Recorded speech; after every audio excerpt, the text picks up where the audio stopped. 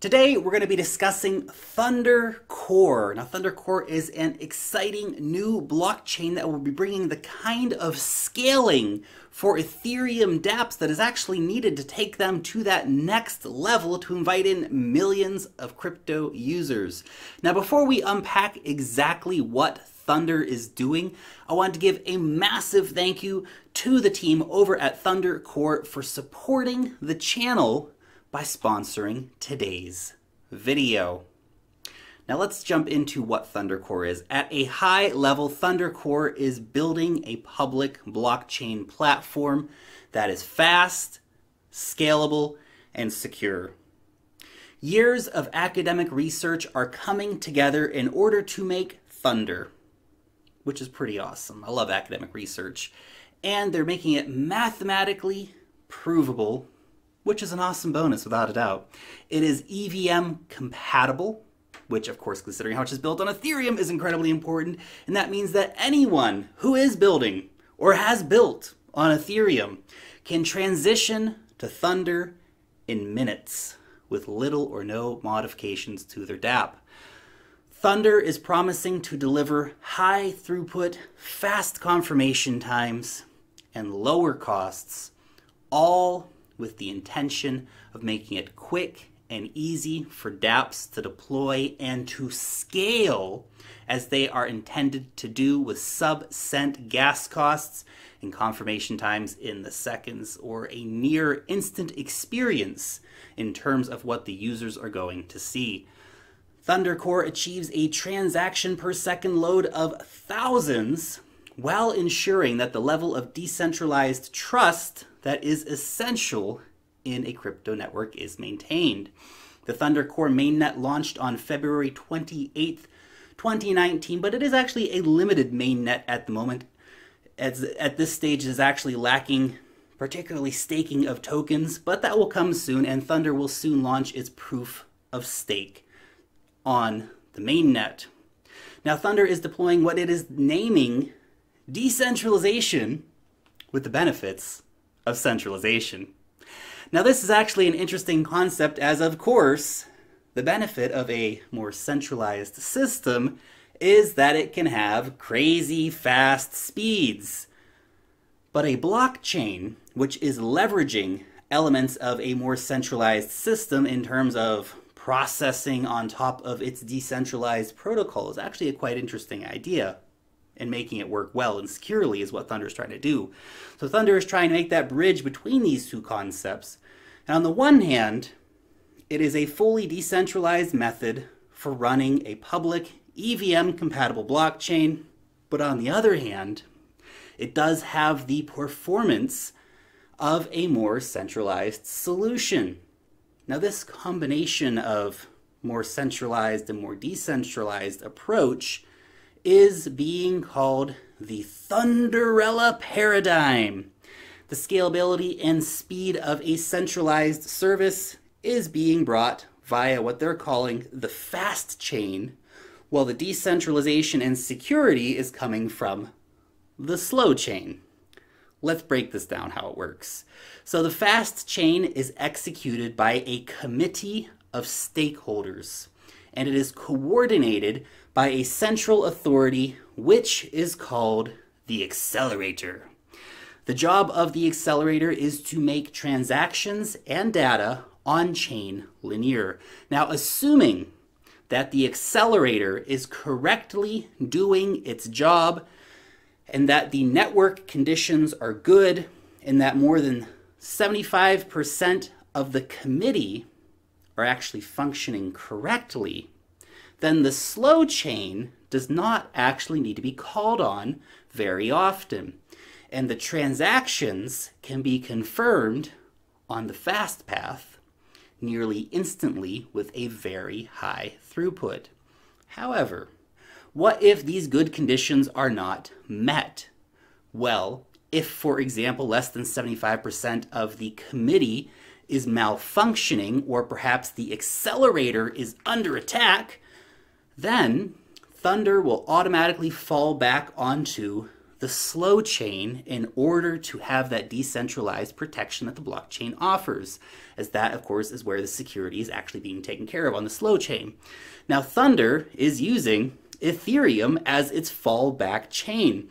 This is leveraged in a few different ways. The first is via regular checkpointing, thus ensuring that even if there is an attack, that Thunder cannot be rewound before that checkpoint. This also guarantees finality of transactions. The second way the slow chain supports the fast chain is via censorship resistance, whereby any Thunder Core users can actually have the option to call on Ethereum to ensure that a transaction is seen. And finally, Ethereum is used for dispute resolution. So should any disputes arise between the accelerator and the validator committee nodes, particularly, of course, should some entities actually be acting in a malicious way, then there exists a predictable path to resolve those disputes by leveraging the power of the Ethereum slow chain. Fast chain will be run on a staking system consisting of 500 nodes elected via a provably fair system among the parties who put their stake in. Now, the 500 nodes and the one accelerator will be rewarded for their work on producing blocks and validating transactions by transaction fees and also by a preset participation pool. While the initial deployment of Thunder is relying on only one accelerator, future iterations of the project will be increasing the system to support multiple shards. The Thunder tokens are Thunder Core's native cryptocurrency, which of course will be used to pay for gas fees and in the selection of the 500 committee members, as well as stake payout to those committee members. Now, the ability to not only have this much greater scalability, but also the ability to easily move these Ethereum-based decentralized applications over to Thunder because it supports Solidity, it supports Ethereum contracts, should mean that developers will actually find Thunder to be a very attractive place to host their dApps. And any ETH-based dApps can actually migrate to Thunder Core in as little as 5 minutes. To prove that, they actually went out and made a video of them doing that very thing. So it does work, and it's really cool to see it happening. Now, this works with also existing tools like MetaMask, and a recent partnership with Trust Wallet is actually seeing 8 usable dApps coming to Trust Wallet hosted on Thunder Core. Now, the dApps are stuff like a search word blitz, which is kind of like Scrabble, and a Space Invaders style game, and 6 other quite simple game applications. And it's nice to see that there are some dApps already on Thunder Core, but of course what we need is something really awesome, something really addictive, something like that coming to Thunder that'll make Thunder a household name. We don't have that dApp yet. They also have a range of other partners like Liquidity Network, which is a provider of non-custodial payment hubs that allow users to make transactions off-chain, all without the use of a trusted third-party intermediary. Thunder was also able to attract investment from some of the biggest and the most influential venture capital funds in the crypto game, which is no small feat without a doubt and says a lot about the quality of the project. The team here is also really a standout, as the key development team of Thunder Core is made up of some of the true pioneers in the crypto industry, particularly in smart contracts and in distributed algorithms, hailing from the upper echelons of American academia, which just to me underlines the kind of, not just the rigorous academic approach that we see these teams pursuing, but also of really this breakthrough scalability and this ability to approach the trilemma of blockchain and decentralization. Anyway, I want to highlight a few of the names here just to give you an idea about the team and who these people are. First, there is the chief scientist. Her name is Professor Elaine Shi. Now, she has been studying consensus protocols in distributed systems for nearly a decade, and she published the first academic papers, and also she taught the first university courses on Bitcoin and smart contracts. So kind of a serious boss lady to have on board here. Now, she is also working together with someone called Professor Raphael Pass, who she co-authored Thunderella with, which is, of course, the mathematically proven consensus protocol upon which Thunder Core is based. Now, if it was just Professor Shi, that would be impressive. But the CEO of Thunder is Chris Wang. Now, he is the youngest ever PhD of computer science graduate from Carnegie Mellon University, and he previously co-founded and sold a company called Playdom, which is a gaming ecosystem company. He sold it to Disney for $500 million. Nice one. Also a boss move, to be honest. And I think that underlines really just what an impressive team this is, and there's lots of other great players on the team, but that just gives you a bit of an idea.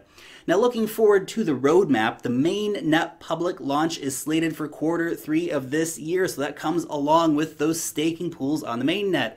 2020 will bring cross-chain assets and increased scalability up to 10,000 transactions per second. 2021 will see multiple blockchains as the slow chain, and even privacy support could be coming for Thunder Core. Now, what are my concerns about Thunder? Well, the first is that there's only one accelerator. Even though this will be sharded in the future, and the accelerator cannot freeze or pause anyone's transactions, it just sits there and processes transactions, but still, this is centralized in a way which I think that some crypto enthusiasts may not appreciate. Even if there are 500 staking nodes, and even if there is a backup onto Ethereum, this is something that may concern some. Now that brings me to my second point. Ethereum, while failing to scale currently, it's not dead, it's far from it. And Ethereum may actually be a competitor itself to what Thunder is doing in the future, as well as, of course, many of the other different blockchains that try to focus on being faster than, but compatible with the Ethereum virtual machine, and of course, which are trying to attract those same developers over to their chains. And that's not saying that Thunder is not up to the challenge. They absolutely have a novel approach here, and they have big backing, but still something to consider. Okay. There's a lot of awesome things to like about Thunder as well. Scalability obviously is such a hot topic in crypto right now and is holding back the future of Dapps, and Thunder is bringing it. And it is trying to lure the biggest developer community for crypto, which is the Ethereum Solidity community, over to its chain. Considering the speed and the ease of using Thunder and of moving to Thunder, I suspect that we will see some more refugees jumping ship from Ethereum and coming over. Add into that powerful tech and that the team is very impressive, and we certainly have a compelling project that I have a feeling we're going to be hearing a lot more about over the coming years. Now, if you do want to pick yourself up some Thunder tokens, then check out the IEO, which will happen on Huobi on May 9th. They'll be selling $500,000 of Thunder tokens, which is quite a small amount. Actually, it's less than 1% of the supply. However, if you don't get into the IEO, then do be careful of that initial exchange listing hype. But also watch out to grab some Thunder tokens at a good price after it does get listed if you're keen on getting yourself some Thunder, as it will be listed on public markets just after the IEO. Anyway, just my 2 Satoshis on Thunder Core. You guys let me know what you think about Thunder down below in the comments section. As always, thank you so much for watching today's video. You guys are super awesome. If you did enjoy the video, leave a thumbs up on it. You can always subscribe to the channel if you are new around here. Long live the blockchain, and peace out till next time.